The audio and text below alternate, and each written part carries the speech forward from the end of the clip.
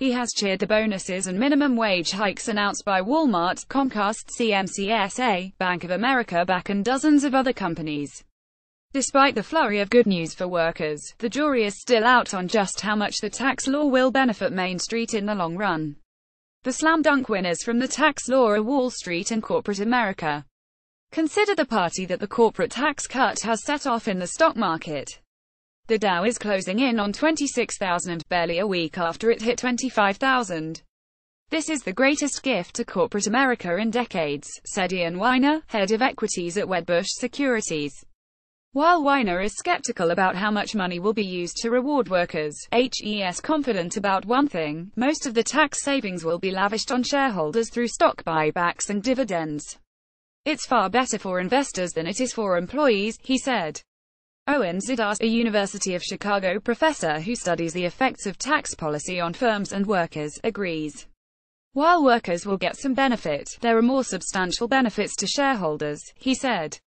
Workers are helped by a rising stock market through investment and retirement accounts. However, the market tends to help richer Americans more.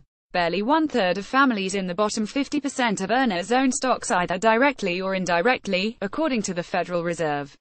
It's true that personal income taxes are going down for many Americans. The White House has said that 90% of wage earners will likely take home more money as soon as February. But it would be tough for those gains to offset the huge savings companies are guaranteed. The tax cuts are skewed toward businesses and high-income earners, Beth Ann Bovino, S&P Global's chief U.S. economist, wrote in a report. It's also true that dozens of companies are sharing their tax savings with workers. However, it's important to note that well less than 10% of the S&P 500 have announced worker benefits like wage hikes, bonuses or sweetened 401k plans. At least so far. The companies that have announced are only sharing a small chunk of their windfall. For instance, Wells Fargo WFC raised its minimum wage and announced plans to give more to charity. The total cost to the company will be just 5% of its estimated benefit from the corporate tax cut, according to investment bank KBW. Even companies that have rewarded workers more aggressively are sharing less than half the tax winnings with workers. Walmart's WMT minimum wage hike, bonuses and expanded parental leave policies will cost about $775 million this year, according to Cow & Co. That's about 35% to 40% of Walmart's tax benefits, Cowen estimates. We aren't close to having those raises and bonuses total the overall cut in tax liabilities, Zidar said. The market reaction backs that up. Wall Street would love the tax law if it were the greatest gift to workers. That would eat into record high profit margins. Investors don't mind little drippings given to people, Weiner said, but if they saw meaningful wage gains, they would be concerned, too. Big banks report earnings. Citigroup C, Bank of America, Goldman Sachs GS, Goldman Sachs, US Bank USB and Morgan Stanley MS are all set to announce fourth quarter earnings next week. They're likely to share some messy results. In general, the new tax law is expected to be a boon for banks. Goldman Research found that it could give the country's 7 largest banks a 14% boost in earnings, on average.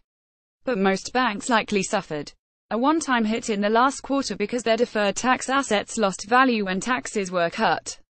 JP Morgan, which reported earnings last week, said that the tax law cost the company $2 billion in the fourth quarter.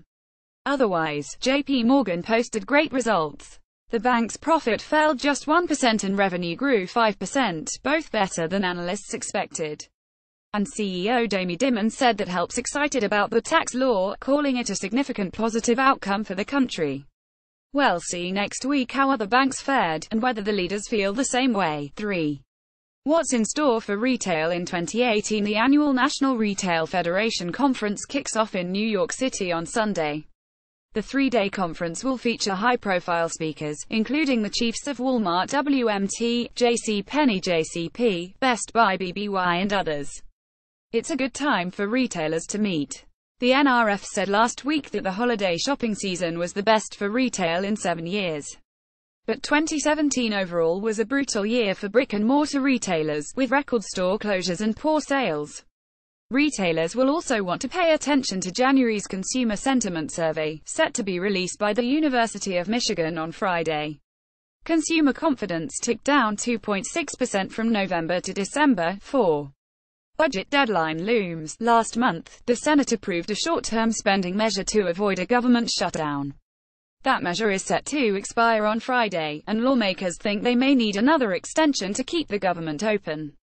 The main sticking point appears to be funding for the Deferred Action for Childhood Arrivals Program, or DACA, which protects undocumented immigrants brought to the United States as children from deportation.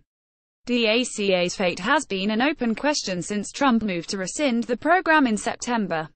Afraid of losing valuable talent, business leaders are hoping the president will keep DACA alive. Last week, chief executives and other leaders from more than 100 companies urged lawmakers to make the program permanent. 5. Coming this week, Monday, market close for Martin Luther King Jr. Day. Tuesday, Citigroup and United Health earnings. Wednesday, Bank of America, Goldman Sachs, U.S. Bank earnings. Tiffany TIFF reports holiday sales. Thursday, Morgan Stanley, IBM earnings. Friday, January consumer sentiment. CNN Money. New York first published January 14, 2018, 8:43 a.m. Eastern Time.